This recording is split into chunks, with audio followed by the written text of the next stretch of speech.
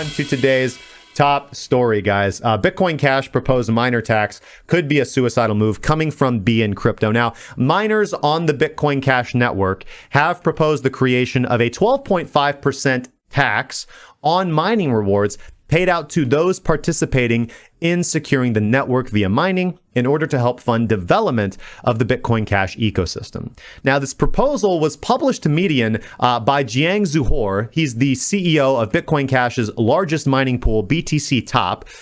Now, this Medium post is floating the idea of a 6-month short-term donation plan where 12.5% of the Coinbase award will be diverted to a Hong Kong-based corporation set up to legally accept and disperse the funds. Now, for those of you who are unaware, the Coinbase is the first transaction every miner writes into their proposed block when they are attempting to solve the algorithmic puzzle that allows them to have write access to write the next block on the blockchain. And the very first transaction that they write, in addition to the transactions that they pull from the mempool, is going to be the creation of new cryptocurrency, in this case, Bitcoin Cash, but this is the exact same for Bitcoin and Bitcoin SV. The first transaction in that suggested list of transactions to the blockchain is going to be the creation of new cryptocurrency out of thin air and deposited into their wallet address.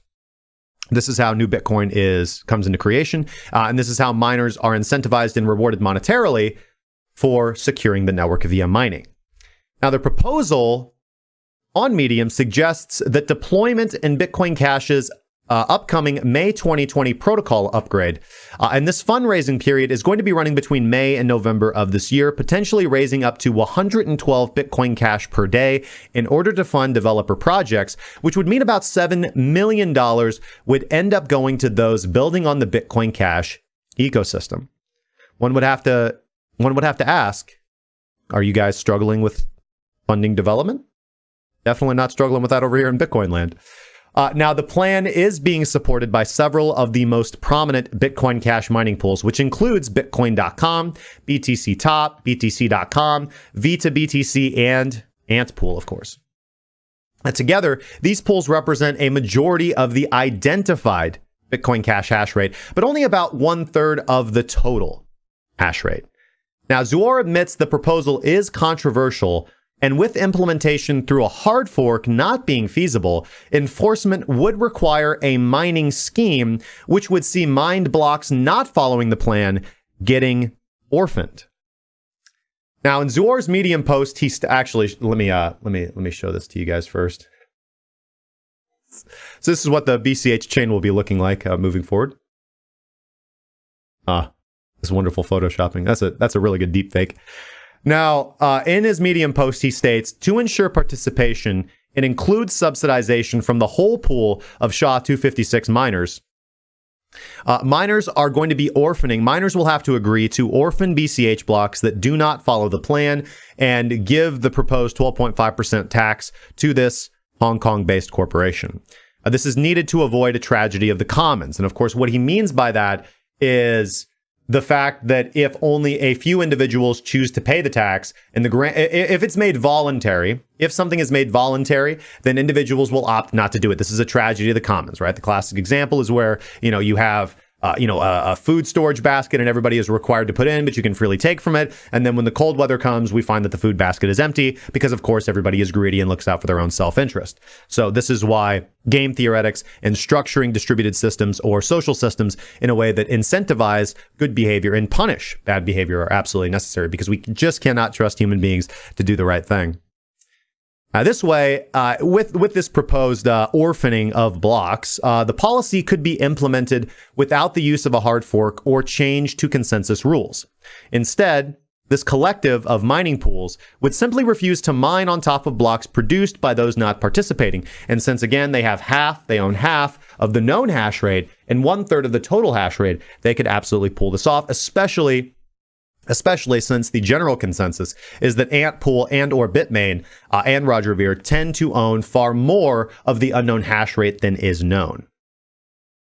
Now, many crypto commentators were divided over the plan, with some taking to Twitter to object to the proposal and how it would be implemented. With one user, Whale Panda in particular, stating Bitcoin Cash implementing a 12.5% miners tax is hilarious, and anyone not donating will have their blocks orphaned.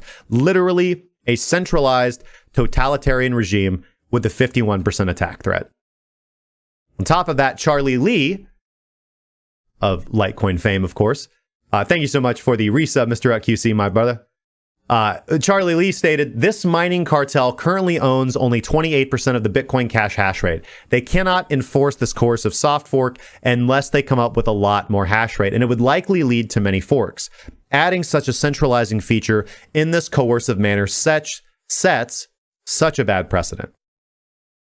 Now, the danger of implementing this arguably coercive scheme is its destabilizing effect on miner participation. If the new tax is enacted through a soft fork, with 50% of the hash rate eventually joining, the remaining 50% become alienated, forced to either fall in line and pay the fee, or abandon the network, potentially hard forking BCH. Now, with the BCH mining network potentially split down the middle, it could spell a scenario in which both halves become vulnerable to attack from a single, large BTC chain miner. Now, Zuhor, the BTC top CEO, also added that there wouldn't be any type of voting going on, making it distinctly different from the sort of funding plans you see on other blockchains, which have development funds subsidized through block rewards, the Dash blockchain being one such example. Now, he also suggested that participation in the model would remain voluntary. Quote, initiative is under the direction and control of the miners, who can at any time choose not to continue. But then they choose to have their blocks orphaned. Now, behind the funding proposal are several motives, including a typical tragedy of the commons occurring because only a few companies support developers, while other members of the ecosystem are free riders benefiting from development they didn't fund.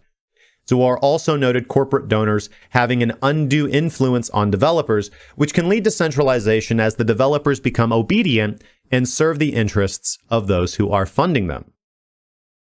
Now, while many agree that the idea of fundraising community development through a tax on mining rewards is not, in essence, a bad one, the intimidation involved here with no prior discussion and the principle of no debate is antithetical to the ethos of crypto, and it sets a terrible precedent with horrible optics. Now, claiming that debate wastes time and resources, Zuhor cited China's explosive growth in GDP from 1978 to 2018. Thanks to reforms and policy changes implemented under a central planning model, Zuhor suggested this path of bravery and experimentation presents the greatest way forward for Bitcoin Cash's success. So what do you guys think?